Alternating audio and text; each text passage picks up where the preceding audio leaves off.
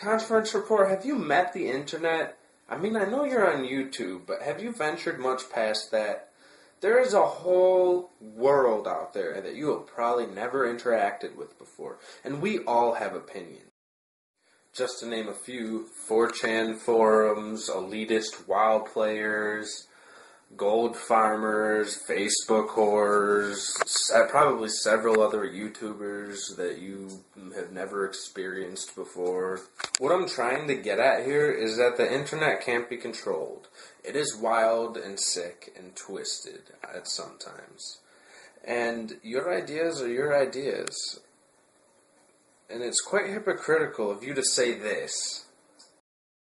We can go and listen to what people are saying about us. And yeah, it's disconcerting, and it takes a bit of getting used to.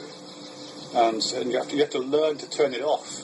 Just like you have to learn to turn the television off when it's got a program on you don't like, rather than just complain about it. Or try to get it banned. If you don't like it, set your videos comment section to only allow comments that you have to approve first. Don't be a hypocrite. Peace out. It's cruel.